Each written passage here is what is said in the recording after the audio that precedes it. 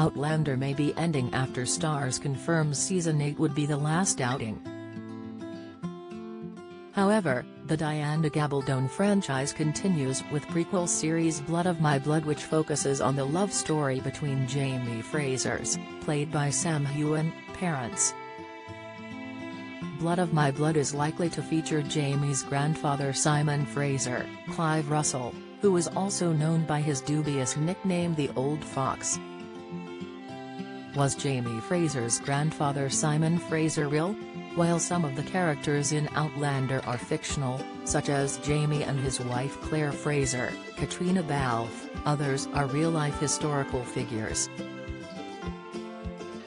Among them is Simon Fraser, Clive Russell, who was the 11th Lord Lovat, who was a Jacobite but also known for changing his allegiances. Speaking about the real-life figure, Professor Piddock said, "It's very interesting that Diana Gabaldon chose a Fraser as her hero because of course, among those leaders of the great Scottish families, Simon Fraser of Lovat was regarded as by far the most, the old fox, the most double-faced and untrustworthy. So in that sense, it's easy to choose a Fraser as your hero because his natural leader is seen as an untrustworthy figure even at the time." Why was Season 6 of Outlander so short? Outlander Season 6 wrapped in June, but some fans of the Starz series are curious to know why the current outing was so short. Express. Co.uk has the lowdown. Instead of, if she were to choose somebody who comes from a what you might call a principled Jacobite clan family or background. He went on to say, "I don't know whether the Frasers were dodgy per se. But the chief of the name Lord Lovat, Simon Fraser, was regarded as a very untrustworthy political operator in the 18th century. He was on both sides of the tracks at different times.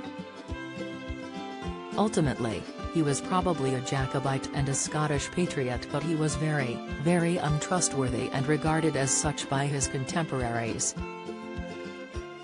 The academic added, "So, in that sense, the fact that Jamie is a Fraser means it's perhaps easier to present a negative picture of the Jacobite cause than it might have been if Jamie was a Cameron."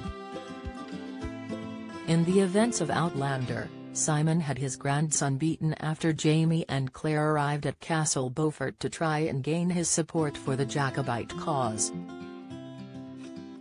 Throughout the interaction, Simon refused to give a commitment to the political campaign. In the end, Simon sent his son in his place to join Clan Fraser and aid Charles Stewart, Andrew Gower, to win the crown.